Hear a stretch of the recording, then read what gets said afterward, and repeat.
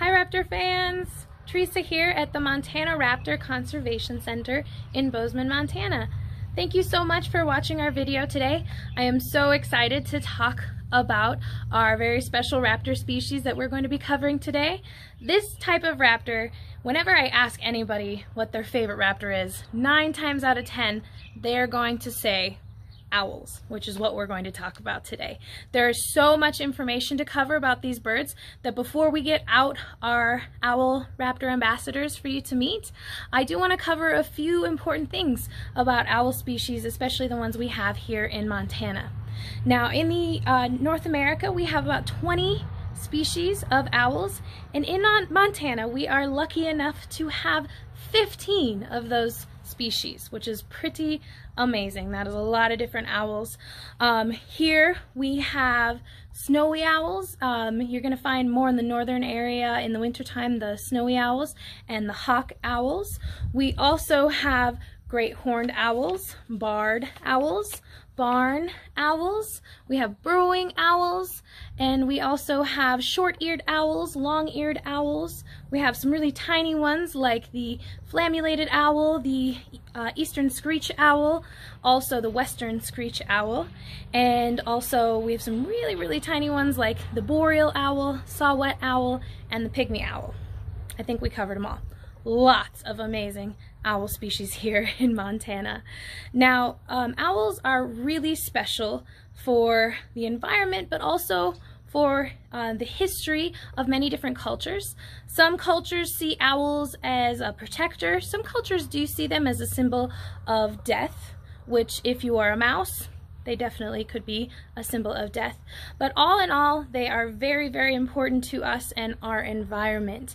They are huge rodent hunters, and they cover the spectrum of hunting time that a lot of other raptor species do not. So most raptors are diurnal, meaning they hunt during the daytime, but owls are often crepuscular, means they hunt at dusk and dawn, and also, of course, nocturnal, meaning they hunt at night.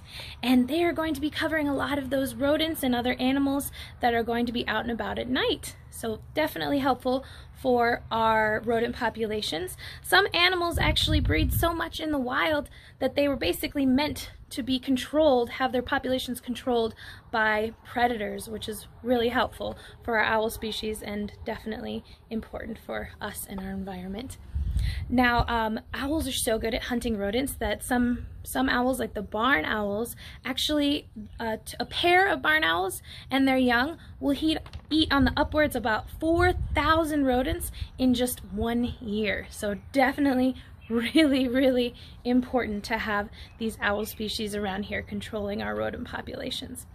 Owls they have the characteristics that most raptors have, like very large eyes, hooked sharp talons with strong feet, and they also have a hooked upper beak. So 3 of those characteristics you can see on most raptors, but they have so many other amazing adaptations. And before we meet our first owl guest, I did want to cover something with one of our props about owls' eyes. Owls have insanely huge eyes, and I have a owl skull for you all to see here, and I hope you can see it, but look at how big those eye sockets are in order to hold an owl's eyes. Their eyes are so big, they take up 2/3 of the space inside of their skull, and they actually make up 3% of an owl's body weight. A human's eyes make up about 3/10,000th of our body weight, which is 0.003%. So definitely a little bit smaller, and our eyesight, of course, is not quite as important to us as a great horned owl eyes or any other owl's eye species. Owl eyes are actually more of a tube shape, or like a light bulb shape, than they are a sphere. So that's something that makes them really unique too. And if you can see on this skull right here, they have what's called sclerotic rings. Those are bony rings that help to hold their eyes in place and also protect them as well. Now you can kind of see the shape of the outside is quite a bit smaller right here compared to the inside. So you can kind of see how that would be a light bulb shaped eye, and that's really important for them, for letting in a whole lot of light and keeping their vision up at night. But it also makes their eyes stuck straight in their skull, which is pretty hard for them to turn their eyes, right? So they can't turn their eyes around. And what they do instead is they're gonna pivot their head. Now that we have seen that owl skull up close and personal, I'm going to go ahead and get our first owl raptor ambassador for you all to meet, and we'll talk a little bit more about their eyes, which is a really important characteristic for them. All right, hi, we have our first raptor ambassador for you all to meet. This here is Boo, and I'm going to give you all just a little bit of time to get a good look at him before I tell you what species of raptor he is. Now, you might already know that he is a type of owl. Of course, we're talking about owls, but he has a lot of different things on his face and in his body that are going to give you clues that he is an owl. Now, his species of owl is the great horned owl, and you can see kind of where they get their name from on those things sticking out the top of his head. But of course, you can kind of see, especially when he turns his head, those are not horns. And a lot of people, even when they're looking close up with this bird, can think maybe it's those are ears, because they do kind of look like cat ears or horse ears. But as he turns his head, you can get a really good look and see that those are actually just tufts of feathers. So those feathers are called plumicorns, which I remember that word because it's plumage and unicorn squished together. So they look kind of like a horn and kind of like ears, but they actually are just feathers, and they might help him blend in a little bit. They might help him with his camouflage. They might also help him to communicate with other animals. Who's going to talk about it for a little bit there. So if he sees another great horned owl, those tufts will often go straight up in the air, showing that he's very alert and maybe telling that other owl to leave his area. Oftentimes before he's about to fly off, his tufts will go flat against his head, and that might make him a little more aerodynamic. But that also might be how he shows that he is a little uncomfortable. Now, sometimes we can see his tufts and use them as a good way to tell how comfortable Boo is in a situation, so that can be very useful. But not all owl species have those plumicorns. So sometimes you're going to have to read other types of body language from owls to see how their comfort level is. Now, of course, the first thing people notice about Boo here are his gigantic yellow eyes, which you cannot see right now. Okay, there we go. They're huge, right? Remember that owl skull? His eyes are so big. They take up 2/3 of the space inside of his skull. Now, not only are they massive, but they're also very, very particularly designed for when this owl is going to be hunting. Great horned owls typically hunt at night, so they are nocturnal, but they also will be found hunting at dusk and dawn, so they are also crepuscular. Now, the first thing we're going to talk about is the placement of his eyes. You can see that they are on the very front of his face and forward facing, like most predators, and they have a field of view of 110 degrees, and 64% of that is binocular vision. Now, binocular vision is going to really help them with good depth perception. And binocular vision is the percentage of your eyesight that overlaps, so your left eye and your right eye overlap, and that's what's going to help you with depth perception. Humans have a 180 degrees field of view, and then 133 degrees of that is binocular vision, which is 54% of that. And hawks have a 150 degree field of view, but only about 40 to 50% of that is binocular vision, and that's 33% of their vision. So owls' forward-facing eyes on the very front of their face is going to definitely help them out with their depth perception. Their eye structure is also very different from even other raptors. First of all, owls' eyes are extremely dominated by densely packed retinal rods. All animals' eyes have photoreceptors shaped like cones and rods. Retinal cones function best in bright light, and they help to see color, so color vision. Rods are much more sensitive in low light situations, are going to work best in dim lighting. Owls have almost 1 million rods per square millimeter in their eyes, whereas humans have about 200,000 rods per square millimeter in their eyes. So you can definitely see why owls would have excellent night vision. Now you can see that Boo here is turning his head quite a bit. Oftentimes when we're outside, there are some other predator birds that might fly overhead, or just any birds in general. Boo's really good at keeping an eye out for them. And you can see him turning his head very quickly and very easily. That's something that's extremely important for owls. Their eyes being so big and light bulb shaped, they're not able to move their eyes around in their sockets. So they instead have to turn their head. Now, humans have what we call cervical vertebrae in our necks. Animals have cervical vertebrae also, but humans and other mammals typically have 7 vertebrae in our necks, whereas owls have 14 vertebrae in their necks. Also, their spinal column up on their necks is a little bit more of an S shape, and their their cervical vertebrae is actually quite a bit smaller, and that's going to allow them to be a bit more flexible when they're turning their necks. Now you can see Boo's a little bit warm. We've got some extra warm weather today, which is why we're sitting in the shade, so hopefully that will keep him cool. But birds don't actually have the ability to sweat. So just like your dog, if it gets hot, they will pant to help cool down. So he's a little bit warm.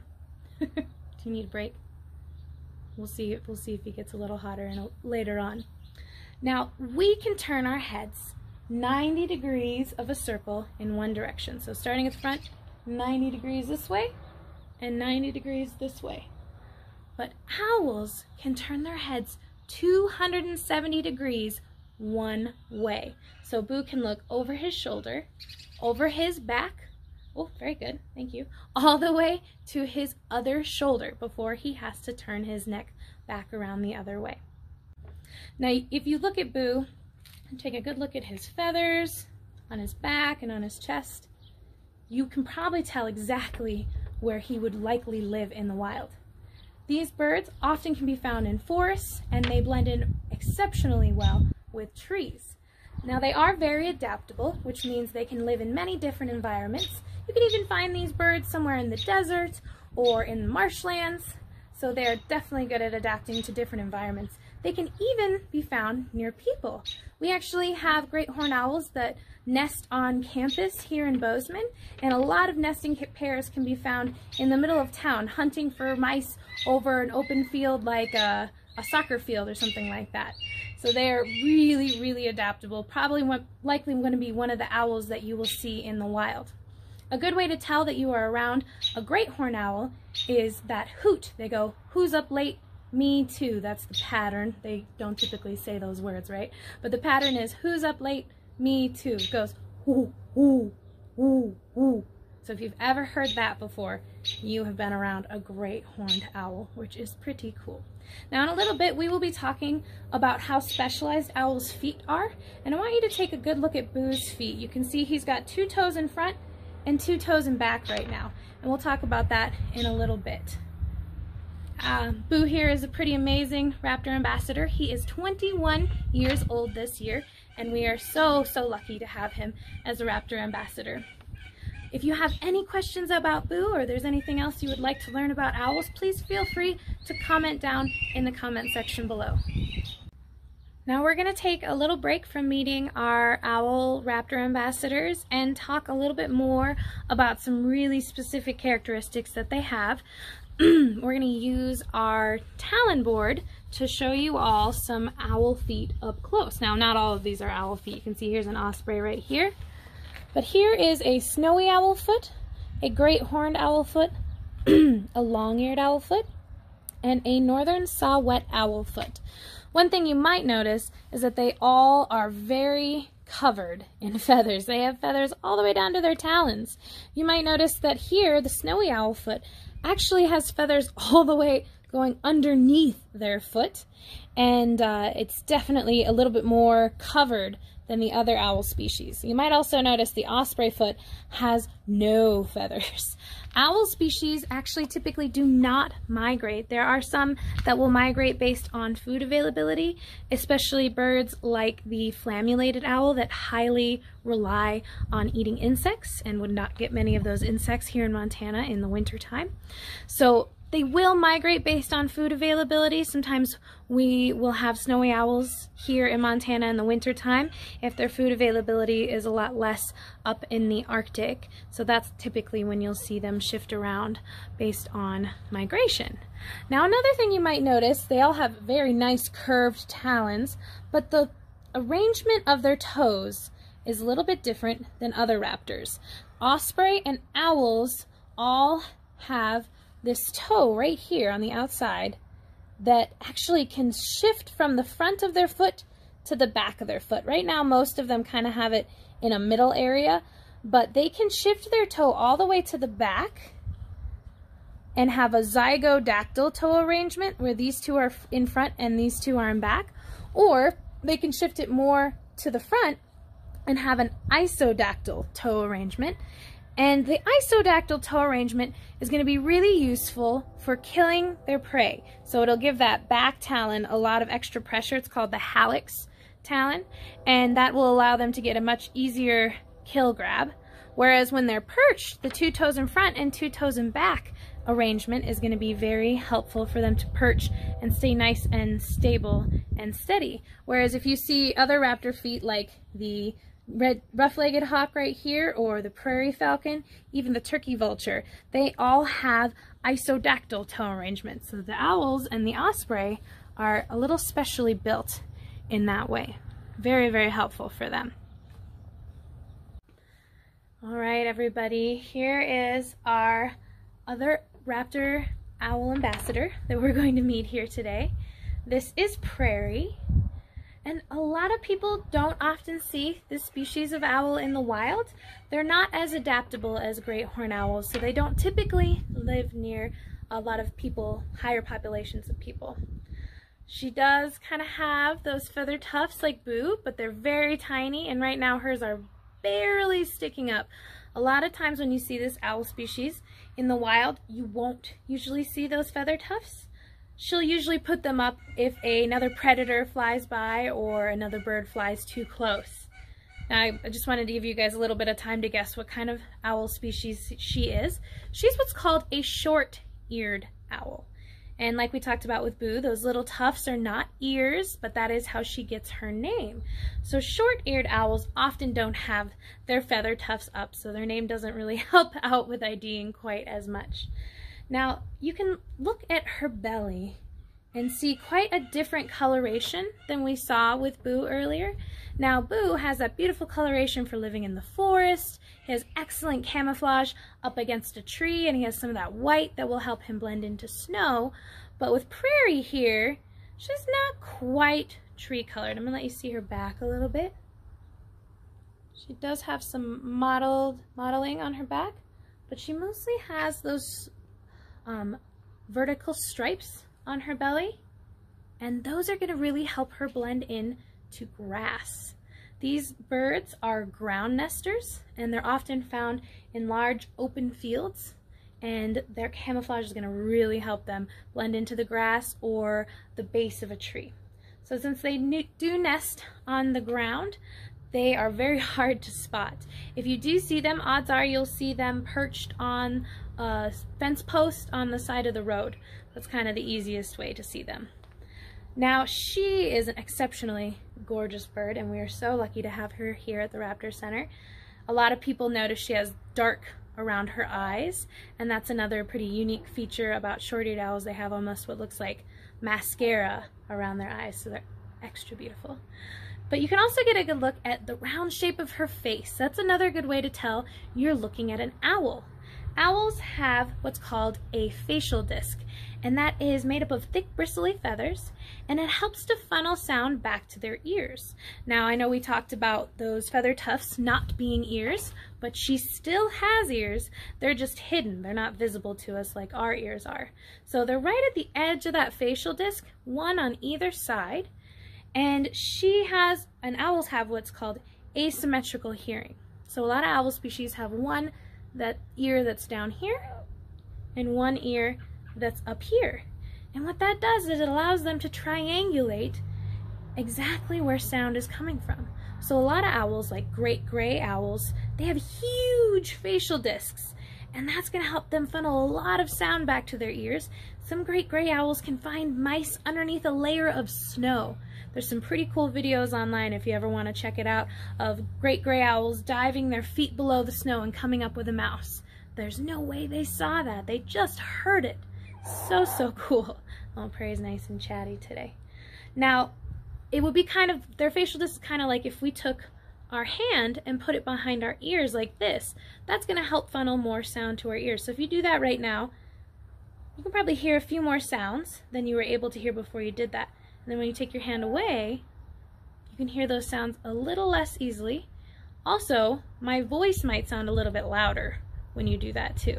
So that's kind of a good way to get an idea of how the facial disc works. Now their ears, even though they're hidden, they are pretty large.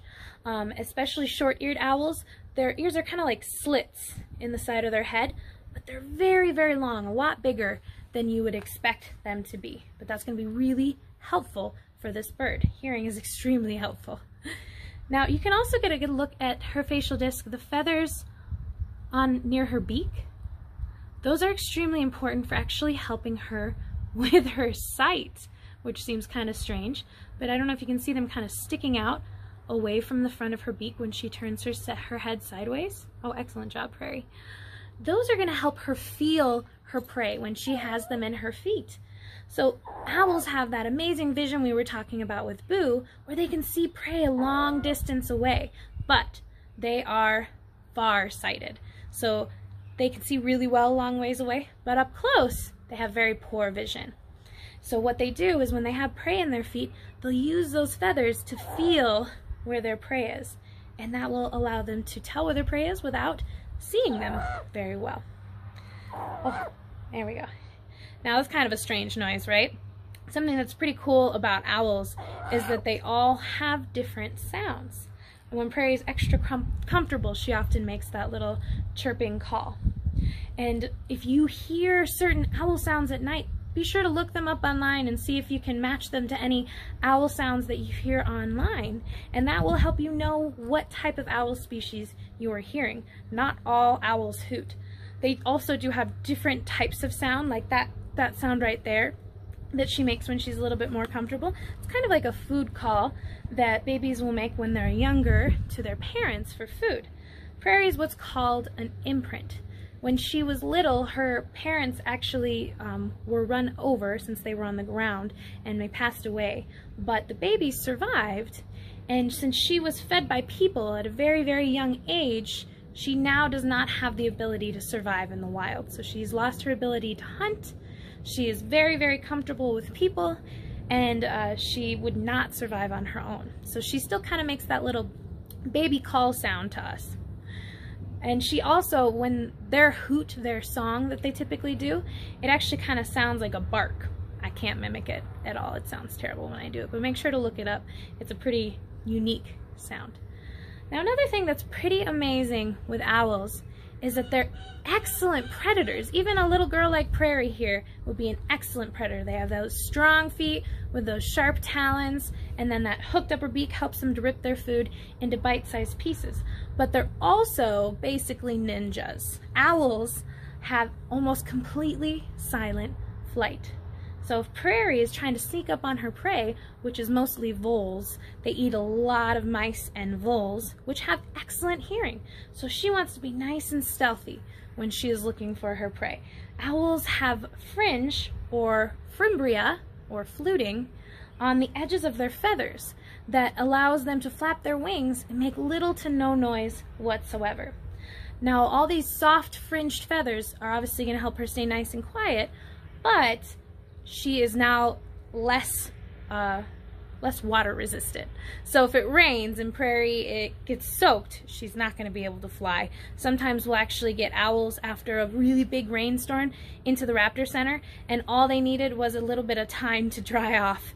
And it can be pretty hard to be a non-flighted owl stuck on the ground. It's easy for predators to catch them, so it is often nice that they have a nice safe place to sleep and dry off, and then once they're nice and dry, we will release them back into the wild.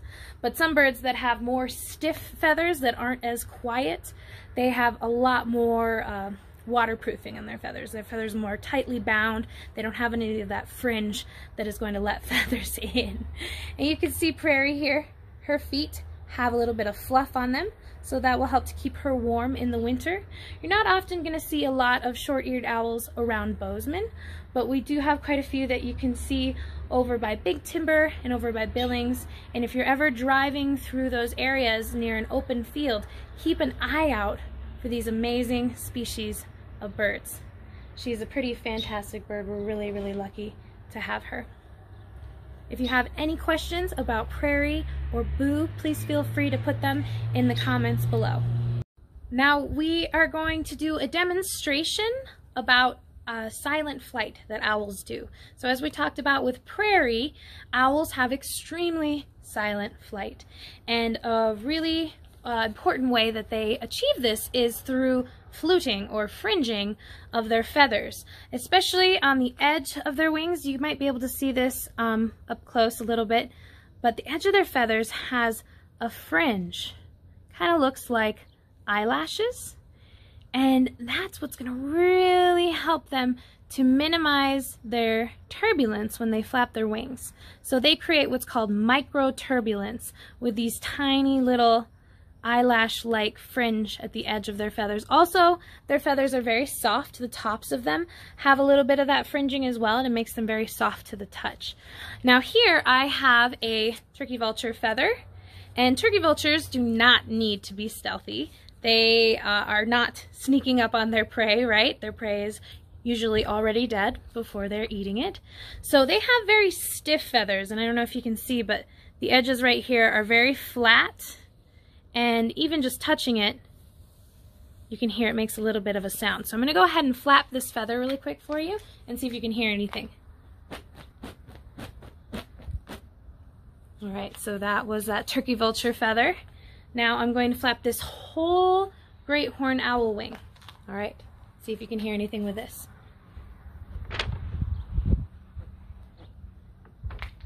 Very quiet. You might have heard some other things move from the wind of this, but owls have almost completely silent flight, which is not only helpful for them to sneak up on their prey.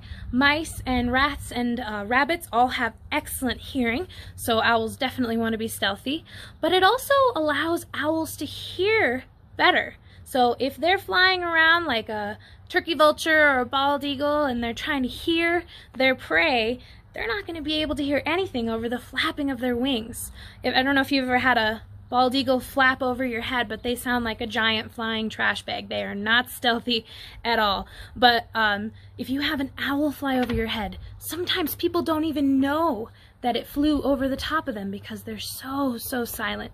Such an amazing adaptation. Now I hope that you learned a million things about owls today, but the most important thing, of course, is that these birds are extremely important to our environment. And everybody out there can do little things every single day that help out owls and our environment in a huge way. A lot of people right now are actually trying to poison rodents that live in their yard or in their fields to help keep those populations down. But owls can actually eat a rodent that's been poisoned and get secondary poisoning. So they can get poisoned by that original rodent eating mouse poison or rodent poison.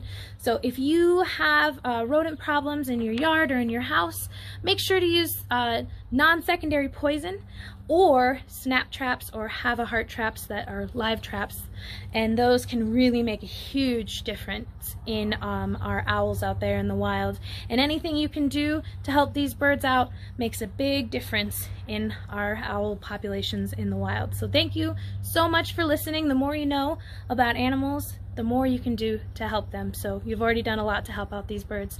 Thank you so much and have a great rest of your day. Bye! Now I wanted to save this for the end of our video in case we have some squeamish viewers. These birds do eat rodents in the wild, and when we work with raptors, we use positive reinforcement in order to get their confidence up on the glove and in front of people. So when Prairie is in programs or doing something like traveling in a crate, something that she might not be as comfortable with, we will reward her with little bits of mice as positive reinforcement. So if you are not comfortable viewing little pieces of mice, do not watch this next part. But I'm gonna give Prairie a couple of snacks. She's very excited about it. Meow. Now she is actually built to swallow a vole right down the hatch, but I'm giving her little pieces of mice to make it, oop, that's 2 pieces. Oh no, that's 1 piece, okay. Little pieces of mice to make it a little easier for her to swallow, but I want to make sure that she gets nice positive reinforcement for sitting in front of the camera. Even though the camera might seem a little less scary to us than sitting in front of a bunch of people might be, for birds, they're not used to cameras up in their face. So she is definitely doing excellent hanging out in front of the video. Oh, here's a nice tasty gut piece. She's pretty picky. Sometimes she actually doesn't want to eat the ones with the guts in it. The guts are actually very important for raptors to ingest. They don't typically drink lots of water out of the bowl. Instead, they get most of their water intake from their food. You want this one instead? Want that piece? Yeah. So they're actually going to get most of their water intake from eating the guts, the liver, and the heart of the animal. Oh, but Prairie is a pretty picky eater, so sometimes she doesn't want to eat it, or she takes her sweet time while she eats it. Now I hope that you were able to enjoy this video and you learned a lot about owls, and I thank you so much. I hope that this last part didn't gross you out too much. Have a great rest of your day. See ya!